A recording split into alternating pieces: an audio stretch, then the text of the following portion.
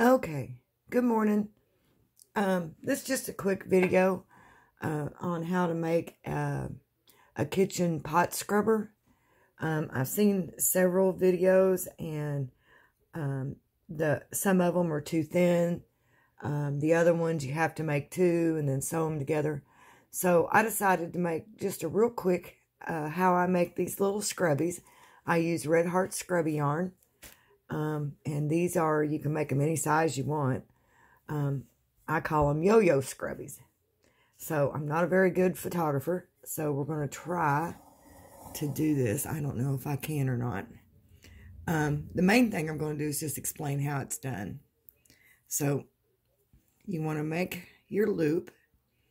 You want to crochet 1 and then 2 and then yarn over, and you're going to do as many double crochets as you can in the first stitch.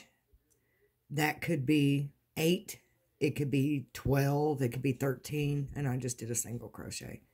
Yarn over and do double crochets. So go all the way around, putting all the double crochets into that first chain stitch that you made. I only chained up 2 stitches. Don't worry about this yarn. Don't worry if it's if you're getting it in the actual stitch or not. It's really not gonna matter. It's the denseness at the end of the day of the fabric that's going to matter. So I'm going to pause the video. I'm going to go all the way around, and when I get around, I'll come back. Okay, I hope that paused. So when you get all the way around, you see, you come to the end of it here. So what you think is the first stitch, doesn't matter. Like I said, just do a slip stitch. And then you've got a little circle. It's just your regular circle. You can use magic loop if you want to. For this, I would use the 2 chain stitch. That way, during all your scrubbing, it won't come out. And you can crochet the tail in it if you want to. We'll take care of that at the end of it if you don't. Chain up 3. You can chain 4, but I just chain 3.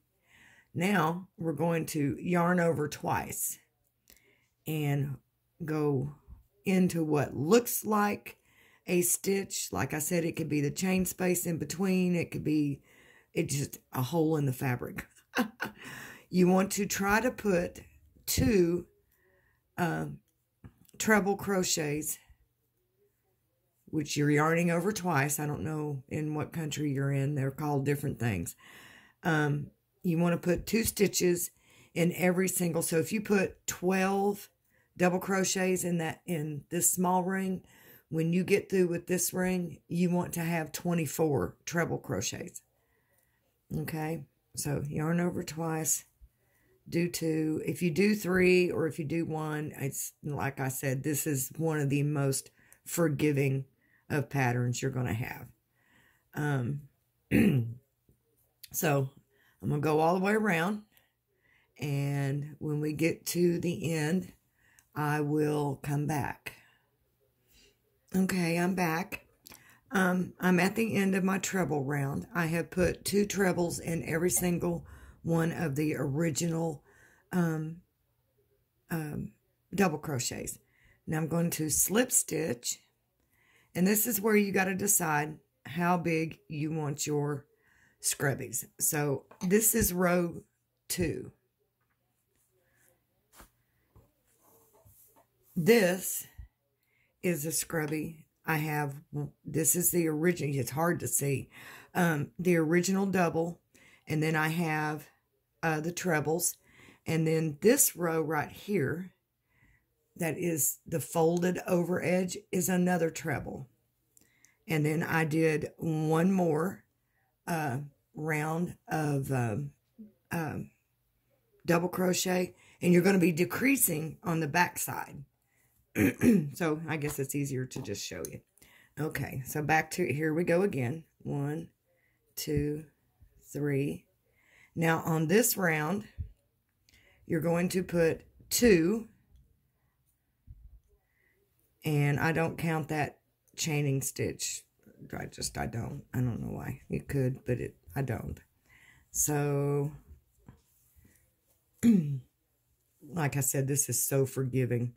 Now, you're going to do 2 in 1 stitch. It's hard to see. There's the next stitch. So, well, that's kind of like a double and a half. I forgot to yarn over twice. You're going to put 1 in the next stitch. So you're going to do 2 stitches, 2 trebles in 1 stitch, 1 treble in the next stitch, and then go back and do 2 trebles in the next stitch. And you're going to repeat that all the way around. Oh, that's horrible when you lose your yarn in this. It's so hard to see. So there was 1, so I got to do 2 in this one. Okay. I know this is probably maddening to look at this crazy yarn. This is the Red Heart Scrubby. It kind of has a plastic feel. These are awesome pot scrubbers. I made these for people at work, and they absolutely love them. I have one when I made them at Christmas that I kept. I have made them single ply, which is just this front face. And those were okay, but they were too thin. And I don't, I guess I could make 2 of these and then crochet them together. I didn't like how that turned out either. It took too much time. And one would be bigger than the other one and blah, blah, blah. This is just so much easier. Oh, I didn't double over. If you forget to yarn over twice, like I do constantly, pull off 2, and then instead of pulling the next 2 off, just pull 1 at a time off with a yarn over, and you'll still get a treble. Like I said, you might not be able to get away with that in some yarns, but you will be able to do that with this stuff. I'm using, I don't know what size needle I'm using, probably 4.5 hook. The size of it has worn off. This yarn recommends a 5.5. Any size hook you got will work as long as you can grab this yarn with it and pull it through. Too big a yarn, too big a hook will make them too big and too loose. You want them tight enough to scrub, but loose enough to let food particles and stuff wash out. I hope that makes sense. And these doubles, starting with doubles and going to trebles, and then reduce them back down to doubles on the back side of it, seems to work kind of great for that. They're not too tight and they're not too loose. So hold on. Let me get all the way around and I'll come back. Okay, so we're all the way around. And once again, you have your little gap there. Just do your slip stitch. Now, I'm not going to do another one. I would probably do another, oh, I don't know. Yeah, another round on this. I would do another one, but I'm not going to. I'm just going to show you how to decrease now. So, chain 1.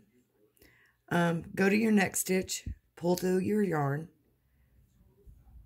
Go to the next stitch. Pull through your yarn and pull all the way through. You just did single crochet, decrease. Okay, so go to the next stitch, pull through your yarn, go to the next stitch, pull through your yarn, yarn over, and pull all the way through.